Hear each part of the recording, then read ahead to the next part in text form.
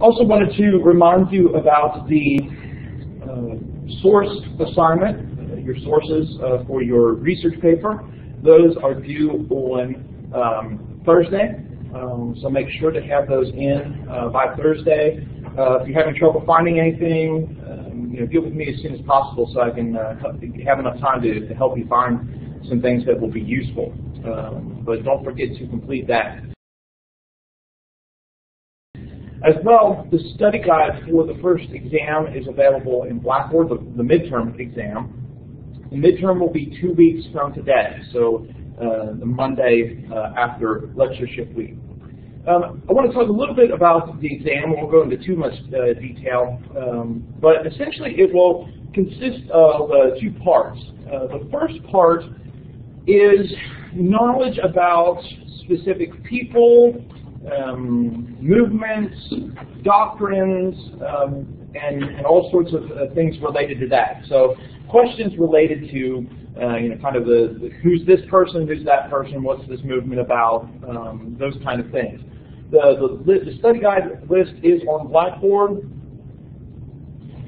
Let me go ahead and pull it up here.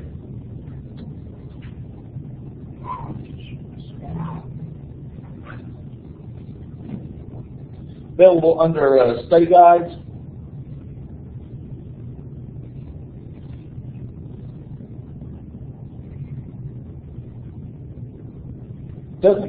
Doesn't consist of everybody we've talked about.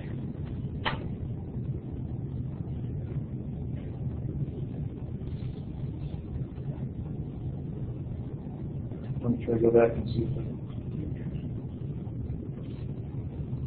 can. There we go. A little clearer. Consists of a variety of different views and doctrines and people, movements. Try to keep them relatively in the order that we have covered them, so you can go back through your notes if you need to figure out where the different things are. By all means, if you're not sure about something specifically, feel free to get in contact with me about that. If you're having problems finding a particular individual or a particular term there. So the first section will involve those terms, will be multiple choice questions, maybe some short answer around just general knowledge of those terms. Who is this person? What is this movement? What is this event? And largely it's meant to help cull what we've been talking about now down to what I really want you to focus on. We've talked about a lot more than what was on that list. But these are the ones that I want you to focus on. So, for example, just to talk about 2 terms and to kind of give you some ideas about what kind of information I would like you to know. For the colloquy of Marburg, something like that, I want you to know, for example, who was involved in it. Right? In this case, it was an interaction between Luther and Zwingli. And what was about? What was about the issues of communion? How is Christ present in communion?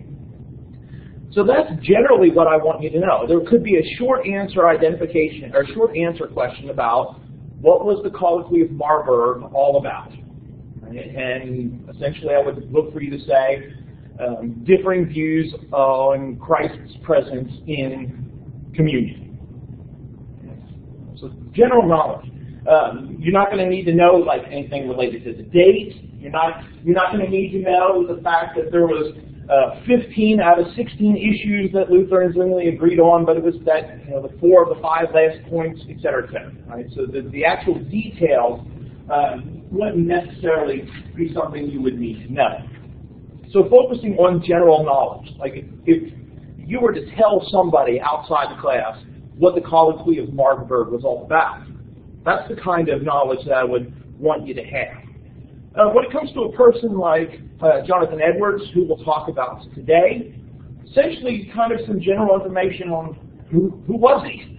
Right? Well, he was a minister involved in revivalism of the 18th century. Why is he important? We'll talk about that today. But I'm not going to ask you to know the names of sermons, where you went to school. I talk about that kind of stuff to kind of give you a background, kind of flesh out these people a little bit, give you some idea of what shaped them, but general knowledge about who Jonathan and Edwards was, or Henry VIII, or Martin Luther, any of those people, who they were, why they were important.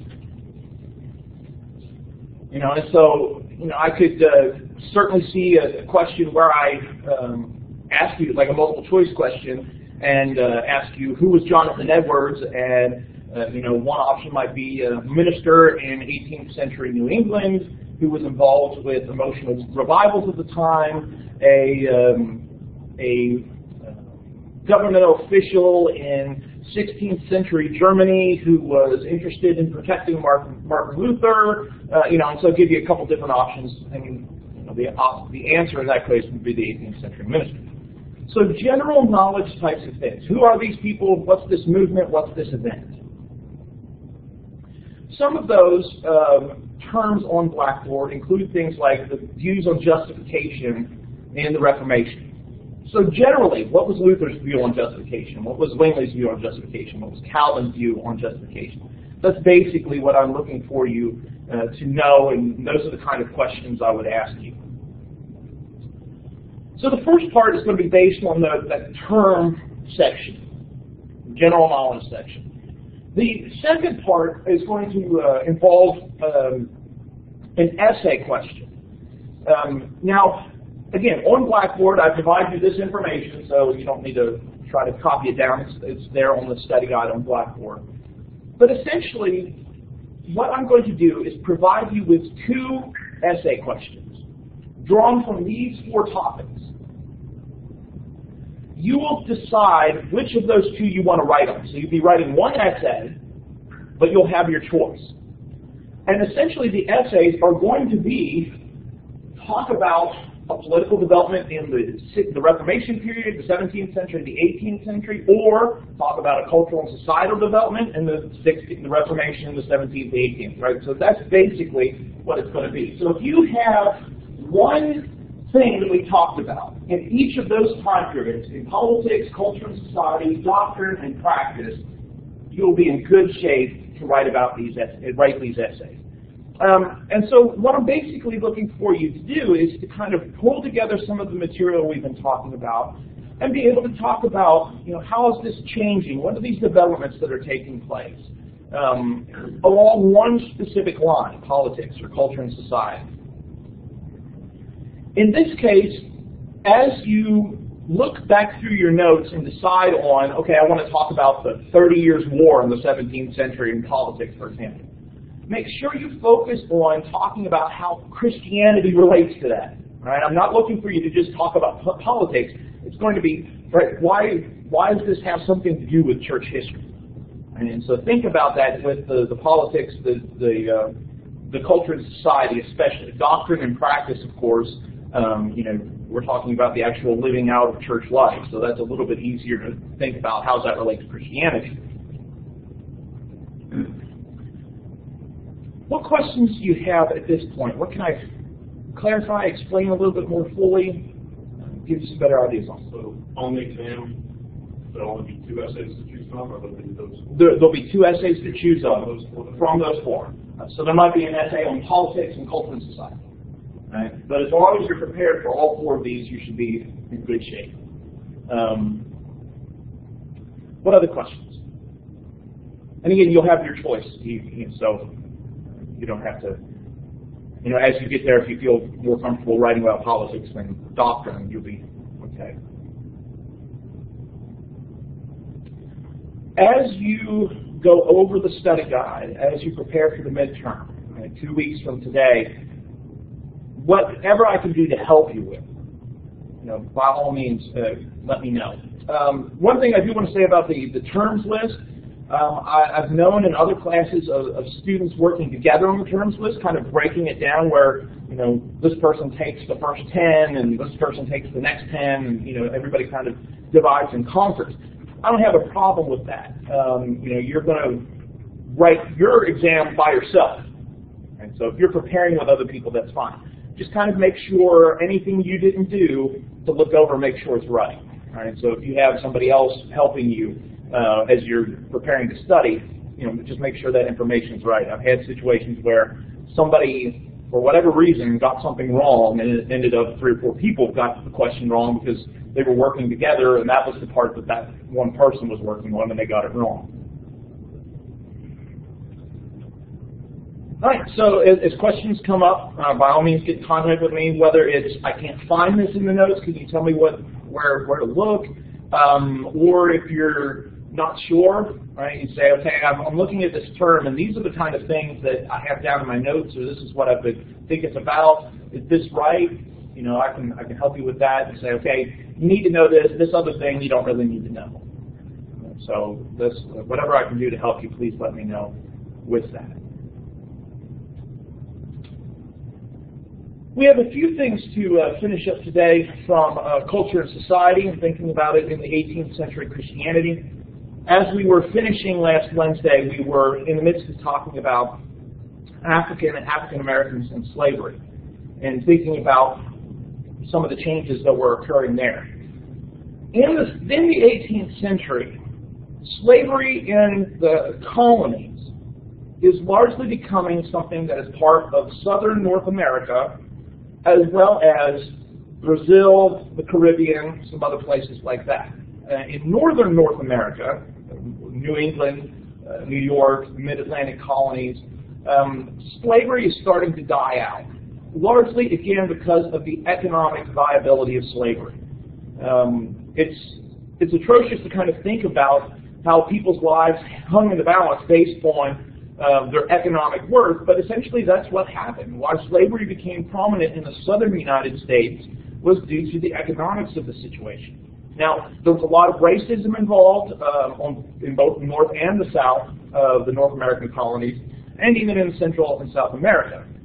But a lot of that was shaped by trying to justify the economic exploitation of labor. A couple of things we talked about Wednesday. We talked again about some of the changes and developments that were taking place as the 17th moved into the 18th century, the commonalities that existed between African religions and Christianity, as well as some of the differences. We also talked about the origins of the Society for the Propagation of the Gospel in Foreign Parts, a missionary endeavor by the Anglican Church, the Church of England, to try and increase their missionary activity. And predominantly for our context now thinking about slavery, the question of educating Africans in North American colonies to Christianity, specifically Anglicanism. But the major issue in the 18th century for a lot of Christians was this concern about the conversion of slaves and how that would affect the slave-master relationship. Ultimately, a lot of people felt that baptism of slaves did not mean that they needed to be freed. In the 19th century, we'll talk about, when we get to the 19th century and we talk about slavery, we'll talk a lot more about the biblical justification that people used to say that this was okay with God. But largely right now, the time period we're talking about, the ultimate concern is this going to change the status of this person? Because for a lot of slave masters, if they were going to be freed, I'd rather not teach them Christianity, which is a horrible position to think of that somebody would actually have as a Christian. And so a lot of colonists kind of assuaged that concern by passing laws in the 18th century that said, essentially, that baptizing slaves did not change their social status. And in fact, some ministers required slaves who wanted to have baptism to agree that baptism did not free them before they would baptize them. And so it kind of is, they would have to agree before they could be baptized.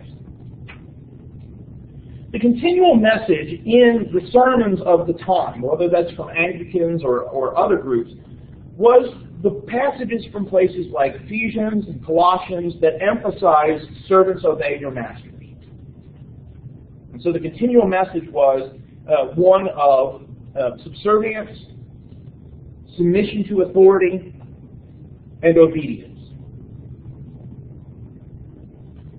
Largely, even though there is an entire society devoted to this propagation of the gospel, the Anglicans had very little success in converting slaves, especially those slaves that had been born in Africa.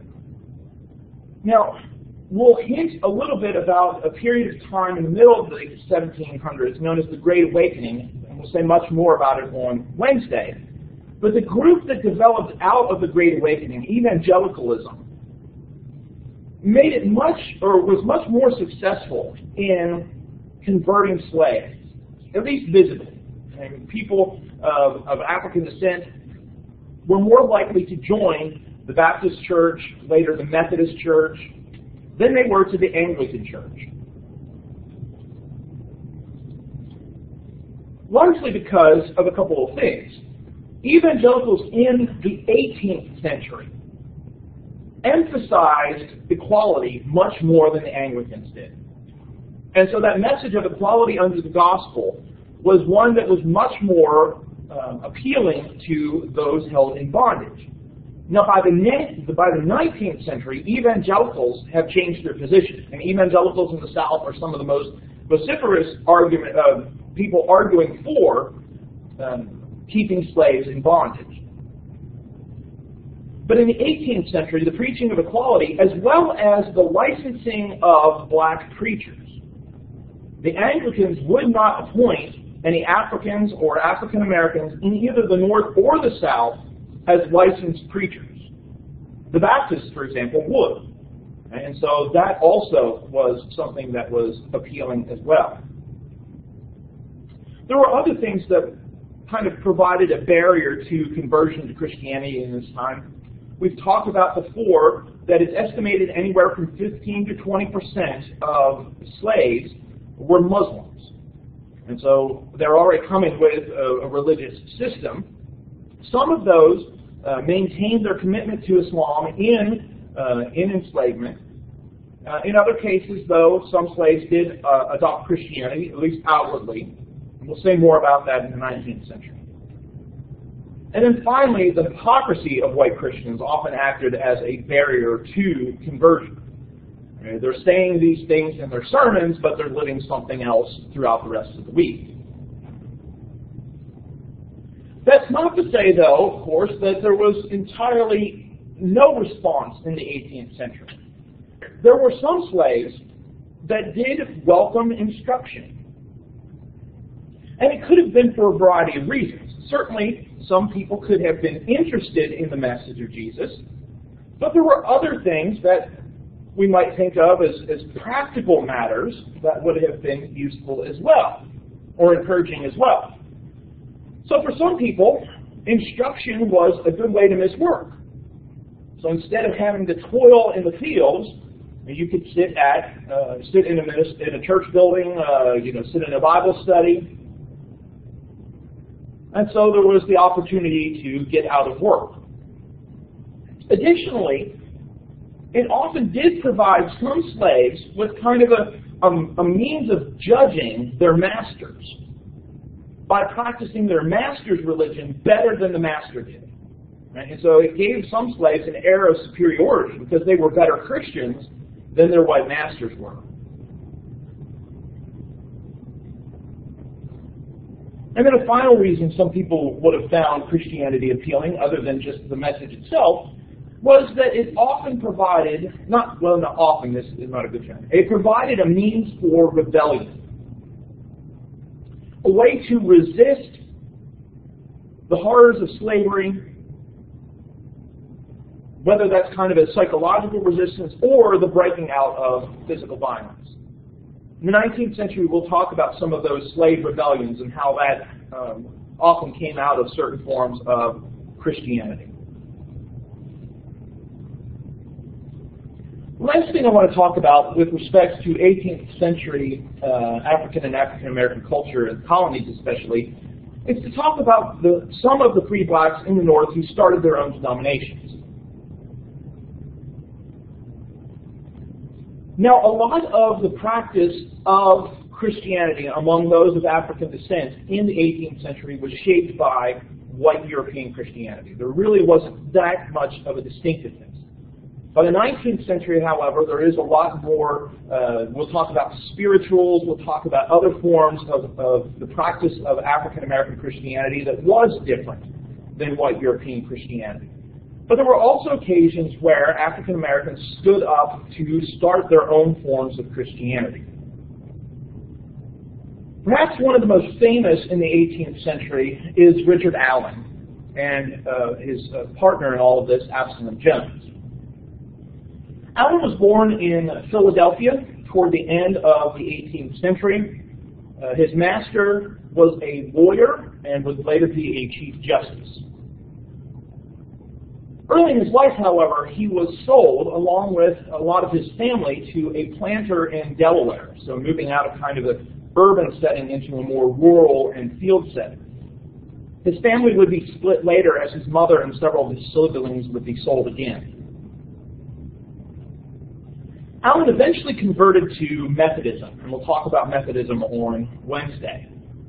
And not only did he convert, but he was very active in spreading the message. And so he taught his remaining siblings. He was going around not only teaching Christianity, but the Methodist form of Christianity as well. So welcome was this among his master's family that he allowed Richard to bring in preachers to speak to the other slaves. During that time, his master happens to be around, listens to one of them preach, and becomes convicted that slaveholding is wrong.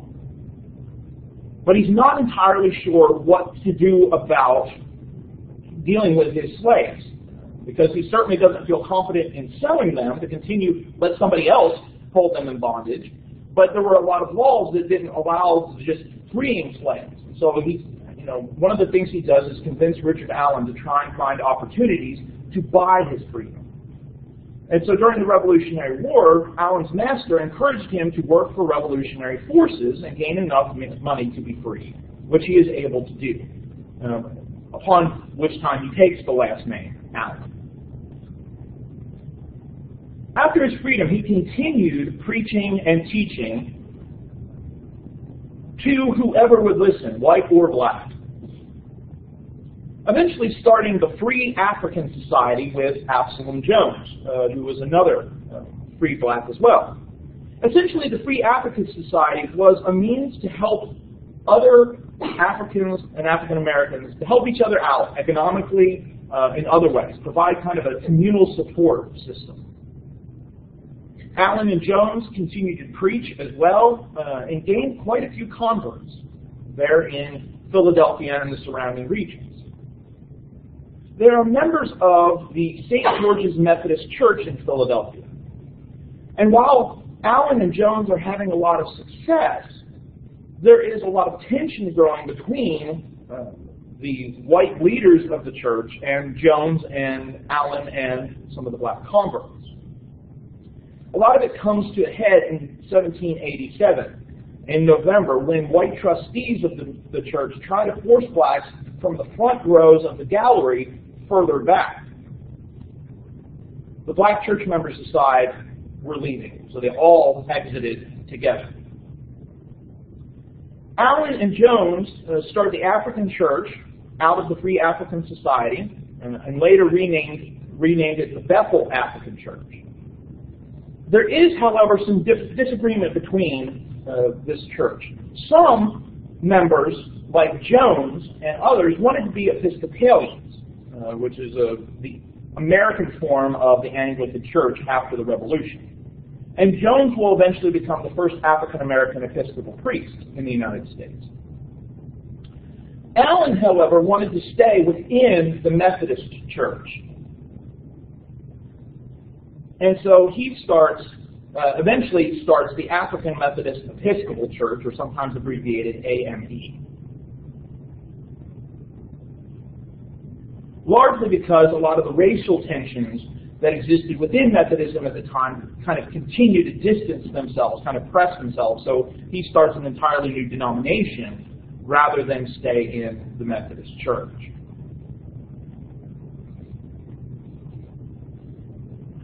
And so for African and African Americans toward the end of the 18th century in the United States, you have some Africans and African Americans who are participating in white churches. If they're enslaved, going to whatever church their master tells them to do. A lot of black congregations will eventually be started, and then also some distinctly African American denominations. All of this, of course, looking back at it in hindsight, of course, is building up to more the 19th century and a lot of things that are going on in the 19th century. And so we'll say more about all of that in as we get back after the midterm. Any remaining questions about culture and society or anything we've talked about here with African Americans enslaved?